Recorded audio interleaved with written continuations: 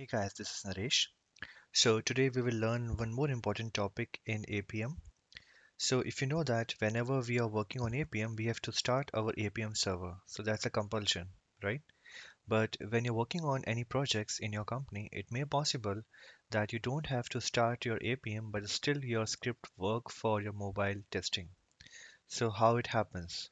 Okay, see, APM, you can say, is just a server or is just an application, and any application we can go ahead and start from our Selenium script also.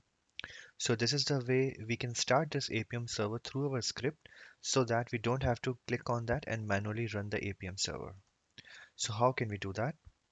So for that, I have written some code and I will just walk you through that code. And I have written that code into my blog also. If you want, you can just copy that code and just try it out. This is something which you have to do only once in your code. And next time it will start your APM server by your own. So if you're working on a framework, so it's better that you create these kinds of code so that you don't have to run your APM script, APM server manually.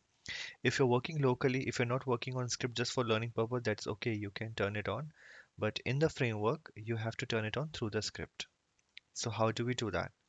So for that, what I have done here, if you see here, this was our setup program, right? Okay. So this is all the setup which we have set in our first session of APM. All right. So here I have given one condition.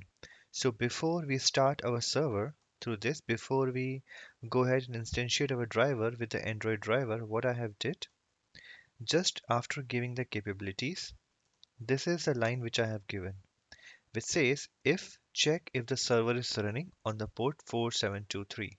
So this is a method which will check my server is running or not. If it is already running, then we have to stop the server. Okay. And once the server is stopped, we have to start the server. All right. That's it. These are the three line of code which you have to put in your setup method. Okay. And when our class is getting over, that is after class, I have given the name as tear down. We have to quit our driver and we have to stop the server. Okay, see, these are the methods which are we have written as a custom method. So here you can see only three line of code you have put, but when you're working on framework, you may need to create a utility, and utility which has the implementation of these methods. So I have already created that into this file, but maybe in your framework you have to, implement this into that utility itself. Okay. So if I show you, see, this start server and stop server method, here I have written at the top. So this is the start server method. So just understand this first, and then maybe you can, do it on your computer. And I have also code in my blog site, which I will give in the description section. You can just, copy from there, or you can take a reference from this video. Okay. All right. So if you see here, here we are defining a command line. Okay. So this is an object of the command line class. Okay. So what it do, see, basically when we are running the server, we can even run the server through the command prompt.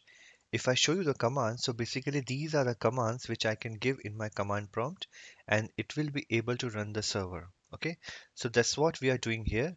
We are just trying to run these commands from the command line class.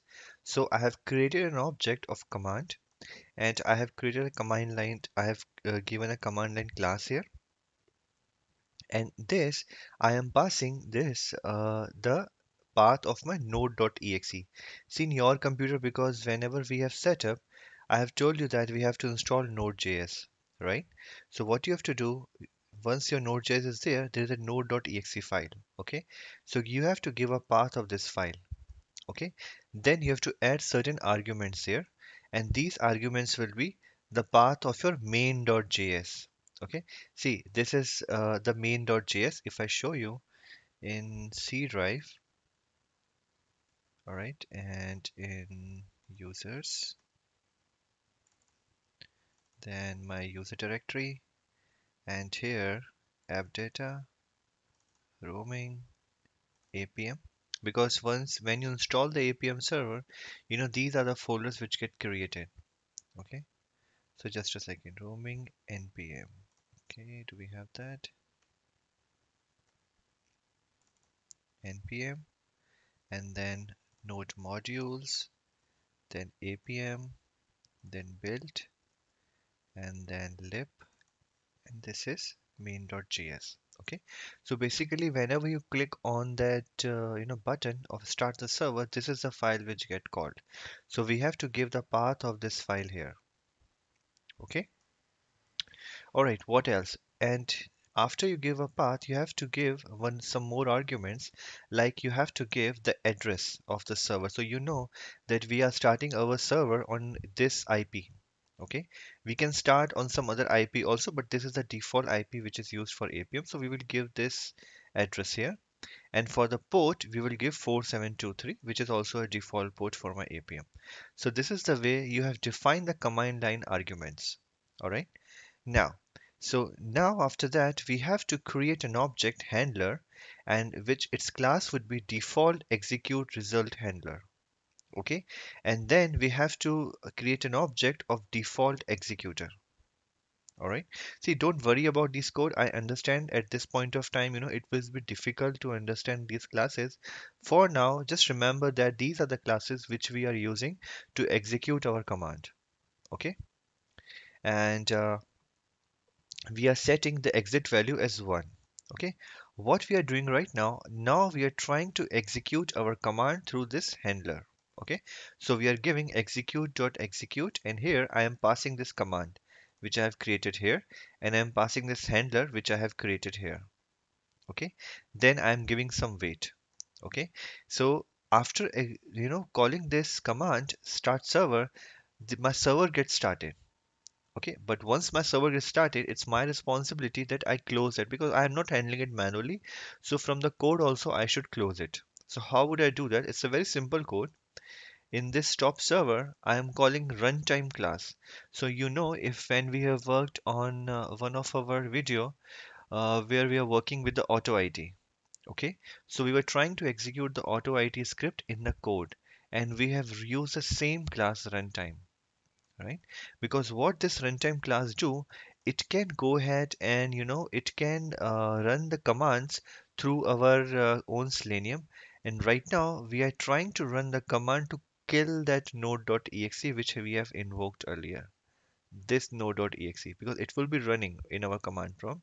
So we are trying to do a kill that node.exe. So we will give runtime.runtime equal to runtime.get runtime and runtime.execution. Okay, don't worry about this try catch for now. So it will automatically comes up when you type it. It would automatically comes up that it need to you have to give try catch. So you can give try catch there for exception handling. Okay. So this is a stop script, and there's one more additional script we need to create just to check if the server is running or not. So what is the logic here? We have given a boolean value, is server is running, true or false. Okay, then we have created a socket here. Okay, a network socket which we have created, and here we are defining the socket and we are giving our port number. The port number which we are working upon, that would be 4723. So this is a port number we have received in the method. So we are giving a port number here and we are closing the socket. Okay. So let's say, if in case when you assign this socket a port number, so if my, my APM service already running, so this will be a live port. Okay. And whenever I give this command, it will give me an exception. Okay. Exception would be, something is already there on this port. So if it give an exception, it will come to a catch block. Okay, and if it could come to catch block, that's mean I got an exception because that's port in use. So I will say that is server running is true. All right, and the end of the program I am returning is server running. So if it got true, it will return true, but if it does not go true, it will return false, which I have given in the beginning of the program. So that's it. So three program: one is to check if the server is running or not, second is to start the server through my command line argument, okay, which I have run through executor, and third, to kill the server through the runtime execution. I'm killing my node.exe file. All right. And what we have to do now, as soon as we have given our all the capabilities, we have to check if the server is running or not, because it might possible that we forget to close the server. So we have just put an additional check here. If the server is running, first stop the server. Okay, then start the server. That's it. And in the last tier down, we are calling stop server by default. Okay. Now let's see. I have not, open any I have not opened any Appium server. Okay.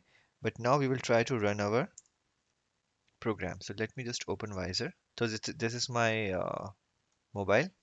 So see, I always work on, the actual mobiles.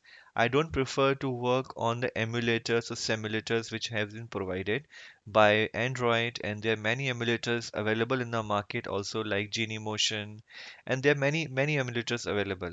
Okay, but those are not the actual devices. Those are just the emulator of some of the devices, and you never know. Some test works on emulator but does not work on actual devices. So in your company also, if you're working, prefer to work on the actual devices only when you're working locally. But when you're working, on cloud, on Jenkins, at that time, you can prefer some other tools. Like there are some tools like Perfecto in which you can there will be mobile devices there. But just remember, the Perfecto which I am talking about, it's not an emulator, because Perfecto is a company. What they do, they have created an entire infrastructure in that they insert the real devices into the system. So they have hundreds of devices placed all over world, and they have created different centers, and they plug in the real devices there, and they are just extending those devices on the website like a Perfecto, like this Visor. So Visor, the whatever you are showing here, it's not the it's the actual device.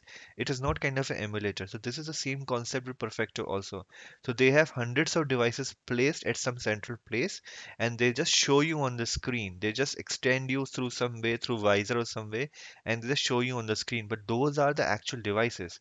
So you can work on those tools if your company has taken the license from those company.